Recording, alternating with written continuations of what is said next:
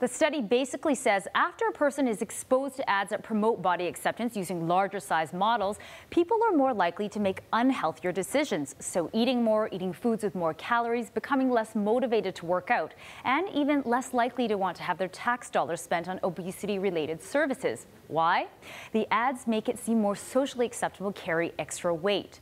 Now, these are the types of ads we're talking about. Keep in mind, the modeling industry, anybody above a size 8 is considered plus-sized. And in this study, the researchers were looking at women who were classified as medically obese. They used images of someone who might be about 5'2" and a size 16.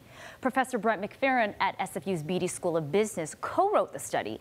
He says there have been plenty of studies about the negative effects of ads promoting thin models, but there seems to have been universal acceptance of ads promoting body acceptance using women who are plus-sized.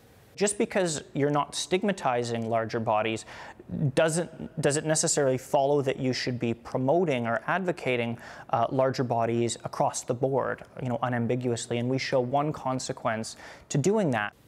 The professor recommends that more research be done as to what advertisers should do, but he's not recommending that advertisers stop using plus-size women in their ads. Instead, he suggests ads with a diversity of body shapes and sizes. The usage of a range of body types is probably a good thing, so long as we're not holding up any one of those bodies, be it large, be it small, and saying this is what you should strive to, or this is good.